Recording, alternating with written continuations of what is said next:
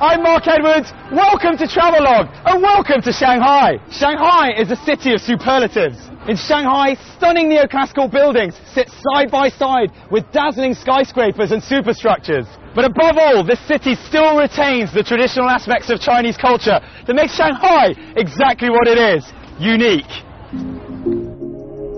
Shanghai, sometimes known as the Paris of the East, is a city of almost 20 million people, which has transformed itself from a fishing village into a bustling trade port and then world-famous business centre. It's a city with visions of a warp-speed future where old and new meld into one. Time to go and explore. Right, let's go and check out the Shanghai subway.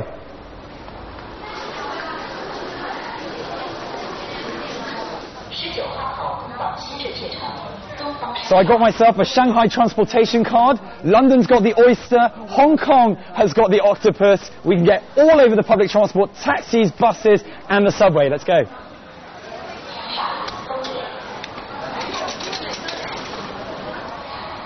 So with the Shanghai Metro service, you can get pretty much anywhere in the entire city. So if we have a look all the way on the west side to Hongqiao Airport, all the way to Pudong Airport here on the east side, we've got Nanjinglu, Pudong. There are 11 lines overall, and we're going to head right into the city centre to Renmin Square right there. Like in many of China's major cities, traffic jams are commonplace here. But on the plus side, there's Shanghai's slick metro system, which is an efficient way to avoid them. Announcements are in both English and Chinese, and the trains operate daily from 5:30 a.m. to 11 p.m. So we're here in People's Square, or Renmin Guanxiang as it's known in Chinese. This is where over 100 years ago, millionaires would ride their steeds whilst their wives looked on adoringly. These days, it's more of a focal point in terms of transport. Now, all of the main public lines of public transport converge into this one place. This is the absolute epicenter of the city, as it is on all of the maps. Take a quick stroll from People's Square to Nanjinglu, the famous old street that leads you to the Bund. So when you come to Shanghai, there's going to be so many places you have to see. And one of them is here on Nanjinglu. This place, over 100 years ago, used to be the pre-eminent shopping and entertainment district in old Shanghai. Not much has changed, as you can see, except maybe some of the brands have got a bit more modern. East Nanjinglu, from the park to the Peace Hotel, is often referred to as China's Golden Mile. It's a pedestrianised area that's almost always packed. And if you stroll down here at night, you'll be greeted by flashing neon lights, and during the day, a carnival-like atmosphere. Make your way past the Peace Hotel towards Shanghai's #1 must-see tourist attraction. The Bund is a 2-kilometre sweep of historic buildings and a perfect introduction to Shanghai's glorious past. Filled with banks and institutions, to Europeans, it was Shanghai's Wall Street. Particularly beautiful at night, the best thing to do here is simply to stroll. So when you come to a new city, I always think it's worth, if you can, find yourself a local person who probably will be able to tell you some of the things about a particular city. In this case, Shanghai, I think it's particularly important because there's so much history and stories behind all of the fantastic architecture. I found a guy from my guidebook who's a contributor called Patrick. Hopefully he'll be able to help us out.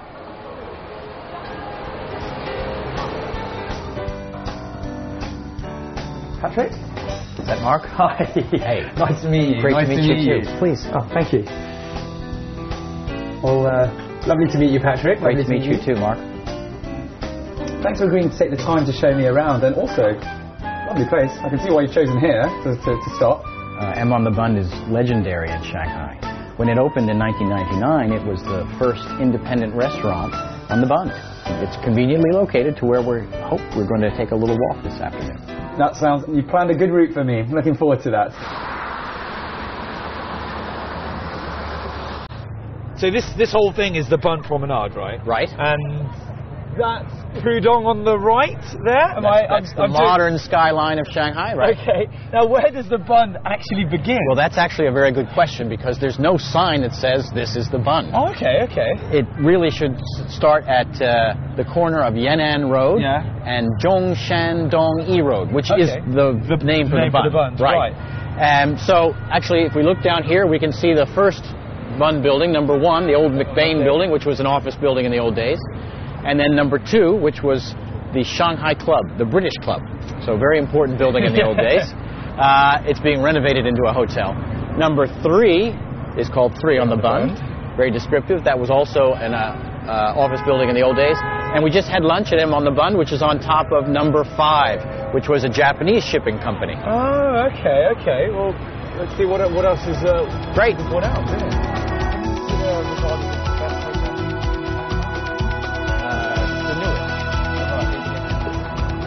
The building at number 9 is an interesting one, Mark, because it's from what I call the second generation of Bund buildings. You can see that it's made from brick, only goes up 3 floors, and it has those open verandas. Right. That's the former China Merchant Steamship Navigation Company. Okay, and so I take it by former, it's not still that now? No, no, no. Like many of the other buildings on the Bund, it's been renovated into a destination shopping, dining, or entertainment area. That's a retail clothing shop now. Okay. And the next building over is one of the most important on the Bund, the former Hong Kong Shanghai Bank. Ah. And when it was built in 1923, Hong Kong Shanghai Bank wanted to make a statement because it was the most powerful financial institution in the Far East at that time. And this is one of the grandest on the Bund. If you have time, go in and take a look at the mosaics in the rotunda there. It's a functioning bank, so we can't shoot in there now. The next building is also an important one, Mark. That's the old Customs House building from 1928, and it has a very distinctive clock tower on the top. Chimes every 15 minutes. Everyone on the Bund will always know what time it is. That's right, won't get lost. What is that now? Number 17 with the AIA on top used to be the North China Daily News, the largest English language newspaper in old Shanghai, British owned. Number 18 was the Chartered Bank, an important bank. Today it's Bund 18, another destination shopping, dining, entertaining, right? Okay. And then the next one with the brick facade was the Palace Hotel, built in 1906. So if you had come to Shanghai in 1910, this would have been the place to stay. Where you would have stayed. What about this building here? Well, this is perhaps the most iconic of all the Bund buildings, the Peace Hotel, or as it was known before 1956, the Cathay Hotel. It was the flagship property of one of the great characters of old Shanghai, Sir Victor Sassoon. And there are lots of stories about that building. And the next one over, the Bank of China, is the only Bund building that incorporates some Chinese elements into its design. Both the Bank of China and the Peace Hotel, or the Cathay Hotel, were designed by the same architectural firm, Palmer & Turner, which was responsible for designing 7 out of the 24 Bund buildings.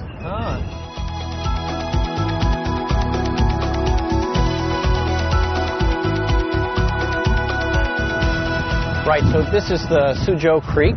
Okay. And the General Post Office in the distance. And right over here, this gray building is really the last building on the Bund. That's the old British consul's residence. Okay. And the consulate, the old consulate is next to it. And those were both built in the 1870s. So those are the oldest Bund buildings that you'll see. Wow. So this is the end of the Bund, This is it. Suzhou Creek and the General Post Office, and that's it. Okay. Shanghai, the Pearl of the Orient. Here, the past meets the present, and now the future. Join Travelogue in Shanghai and stroll with us along the historic Bund. Feel the pulse of a...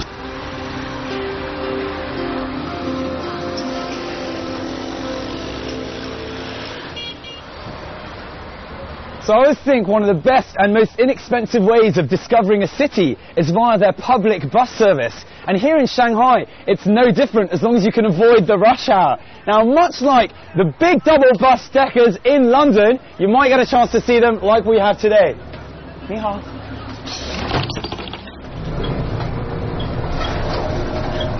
So interestingly, you'll find along this street and in many parts of Shanghai what they call the parasol trees, which are these sort of clipped trees which you can also find in Paris.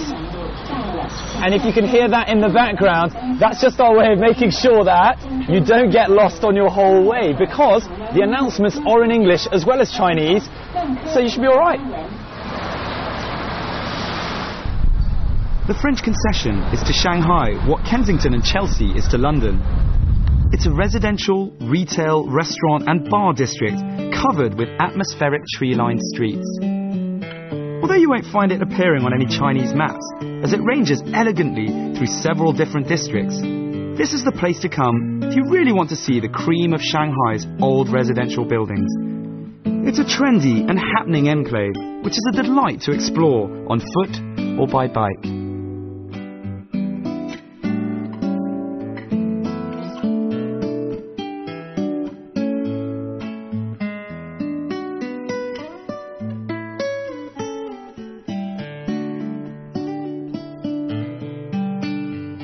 It's a perfect opportunity to let my local guide, well, guide me. Well, a very interesting story is really across the street, because this is the old Song family compound. So each of the famous Song sisters and their brothers had houses in this compound. Each one of them had their own house in the compound. And this one belonged to Song Meiling, who was Chiang Kai-shek's wife. So we can go over and take a look if you want. Yeah, let's go and check it out. So today, this building is part of the high school attached to the Shanghai Conservatory of Music. Oh, so it's a school. So I think it's probably quite a nice school to go to. Absolutely. This is used as a rehearsal hall now, so if you're a student of one of the instruments, you can come here all the time. All of the houses in this complex were built using materials imported from other countries. Each house was made in the architectural style of a different country. As a tip, it's worth looking for a converted boutique hotel to stay in when you're in Shanghai to really get an idea of the architectural elegance of the houses in this area. So this is Madame Song Qingling's former residence. There aren't any signs in English, so try and remember number 1843. Let's go and have a look. Born in Shanghai in 1893, Song Qingling is known to many as the Mother of China. From an early age, she began to speak out against the dreadful conditions endured by women in her home country. She did so in a non-violent manner, expressing her ideals of liberty and equality. For 7 decades, Song Qingling was active in both the political and the social arenas in China, becoming honorary president of the People's Republic.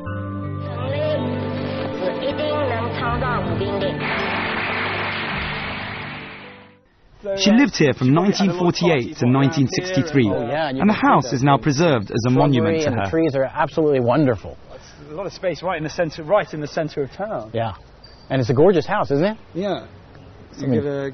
Yeah, we actually know the granddaughter of the gentleman who built the house in 1920, and I'm going to send her a picture if I can get one.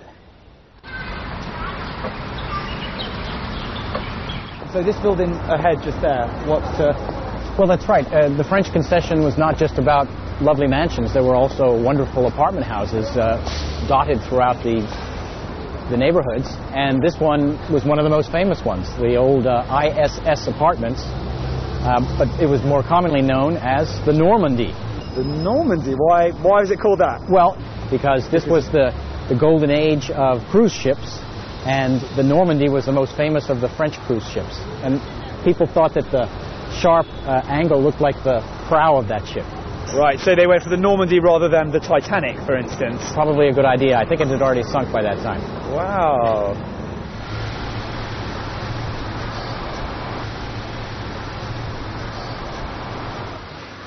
So the French concession is filled with little lanes and corners like Ferguson Lane. Here you'll find restored buildings housing, amongst other things, swanky bars, restaurants and art galleries. It's in these types of places where you can get a feel of the East meeting the West, which Shanghai is famous for. The high life is enjoyed today just as much as it was the last century. What do you feel about what is it that makes Shanghai unique, or what it is? Well, obviously I like living here. It's a very stimulating place to live, and I think part of the reason it feels so comfortable is that the Shanghai culture has been produced by kind of a melding of foreign influences and Shanghai influences, and the lifestyle is very comfortable. Cheers. Cheers. Shanghai, the Pearl of the Orient. Here the past meets the present, and now the future. Join Travelogue in Shanghai and stroll with us along the historic Bund. Feel the pulse of a sophisticated city that never sleeps. And come with us to the Shanghai Expo. For where to go and what to do in this iconic city where East meets West, watch Travelogue's 6-part series from Shanghai.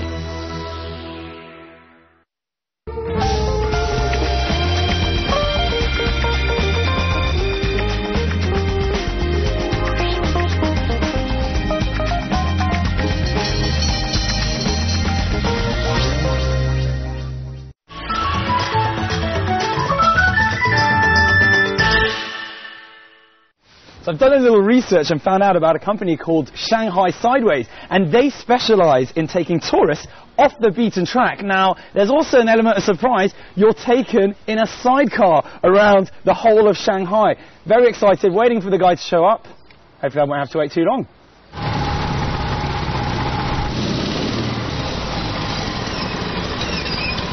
Yep. Hey, I'm Thomas. Thomas, right. Assuming by the sidecar. Shall I just get in and we hop on and we'll go for an exploration of Shanghai. Right, Shanghai off the beaten track. Let's go. Woo!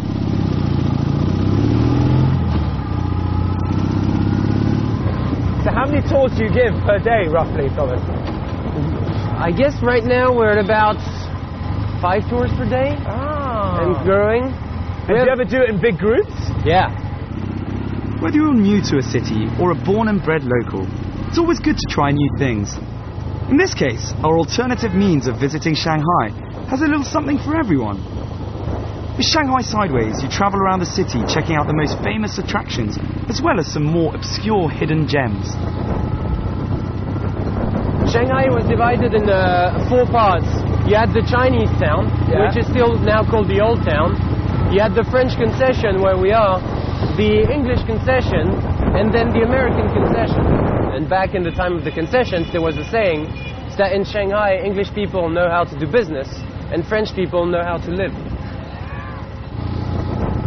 I'm taken to one of Shanghai's most famous residences, the postmodern greenhouse on Tongren Road. So, this is the greenhouse. What, this here? Yeah. So this place was built in 1938 by a Hungarian architect and is one of a kind. Can we check it out? Can we go in and have a look? Sure, absolutely. See what it's like inside? The beauty is in the inside. Yeah, cool.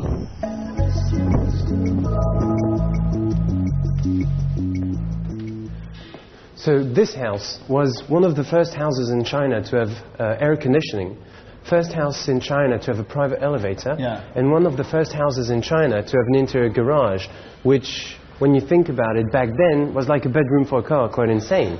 Putting your car to sleep, I think, probably wouldn't have gone down that well in those days. Absolutely. It was the most modern house in Asia some 80 years ago, and it still doesn't look out of place today, and probably won't in 100 years' time. The owner, Wu Tongwen, was a rich businessman who made his fortune making paint, the most widely sold being green-coloured. Hence why he had the house painted green. It was designed by the Hungarian architect Ladislav Hudek, who was also responsible for the Normandy building we saw earlier.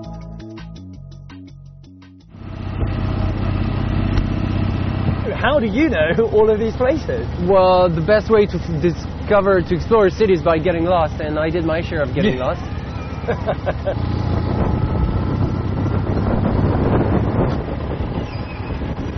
So, Mark, this is the International Post Office of Shanghai, and we're going to go to the rooftop because there's my favorite view of Shanghai. All right. Shall we? Yeah, let's do it. Keeping me toasty warm, this is. It's an interactive trip where you're paired with a knowledgeable tour guide. This is your favourite view of Shanghai. Absolutely. This is the International Post Office, which is actually quite an old building. Yeah. And which gives you a fantastic view of Pudong, Lujiazui, so over there, the financial district, and Puxi, where we are, which is the older part of Shanghai. Very clear as well. Ranging from 1 hour to 4 hours, you can take a trip with up to 60 people where you'll ride around in a convoy. It costs just under $150 for the full 4-hour interactive tour. And do you often bring people up here? Yeah. When you stop off and bring them up here?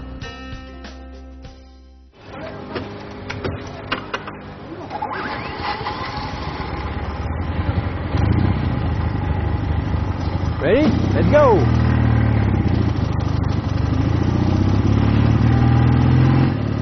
They'll take you to a swanky Art Deco building housing several restaurants and cafes and a place for holding art exhibitions. It's called 1933 and was built from Portsmouth concrete imported from the UK. So this place was reopened to public in 2007 as a creative centre. So before that, no one could come in? No one could ever go. Now hold your horses. Check out here. The perspective down there is quite unique. So you can see. This used to be Shanghai's only fully incorporated slaughterhouse, where everything from holding, slaughtering and packaging was taken care of here. So that's it? Well, yeah, Mark, this is the end of our tour. Hope you liked it. Hey, I had a fantastic time, Thomas. Thank you so much. Well, thank you. Cheers. Cheerio. Bye-bye.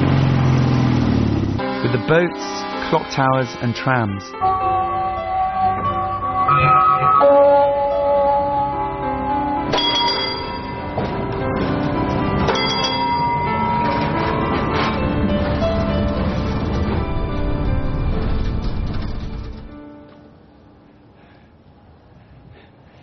So it might seem like I've time travelled some 70 or 80 years to one of Shanghai's most famous old streets. That is Nanjinglu. I of course haven't time travelled. We're in the present day, but we're here at the Shanghai Film City where they recreate some of the most famous sets from some of the greatest Chinese films of all time. What do you think?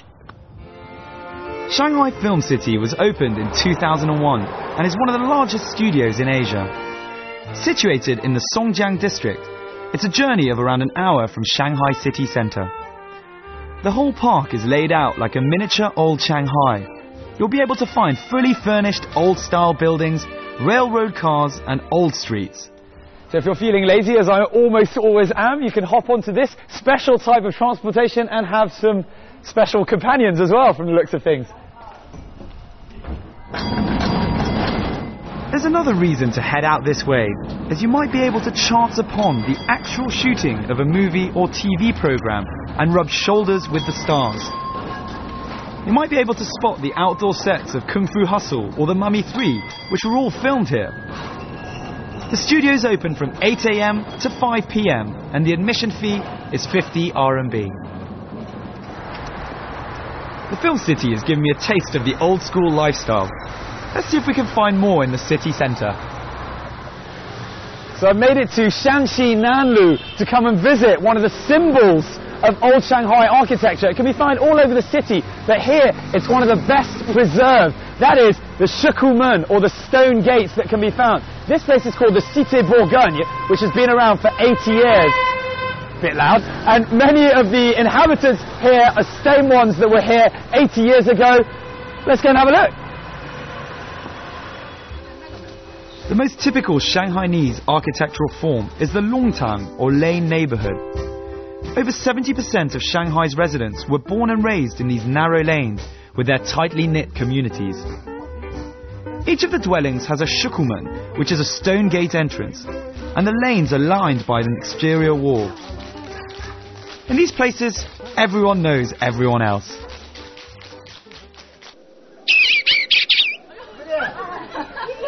So this is incredible. It's a Monday morning. It's just gone 9 o'clock. We're in one of the old quarters, and this is how it used to be in the old days. People playing around, lots of children's games. It's so lively. It's full of old people, all retired, all put on by the communities. Let's go and have a look. Come down here on a Monday morning and you'll see how lively the atmosphere is for the old retired folk in La Cité Bourgogne. Organised by the community, the residents have a chance to win various prizes in the form of household goods. It's a lot of fun, so if you have the chance, come down here for a taste of real Shanghai life. I'm pretending so I'm having a little queuing session, about to have a game, and just going to try and ask some questions. 你好，你好，这要问你，这个是不是小孩玩的？你这么会玩吗？我们以前一直玩的，是吧？我们弄堂这个游戏经常搞的。你多少年住在这个地方呢？我住在这里啊，我们在那附近70多年了。70多年。现在75岁。哇塞，你哎呦。 More famous for being fast-paced and modern, Shanghai still retains the essence of a traditionally Chinese city. So make sure you don't miss out on those older parts of town when you make your way here.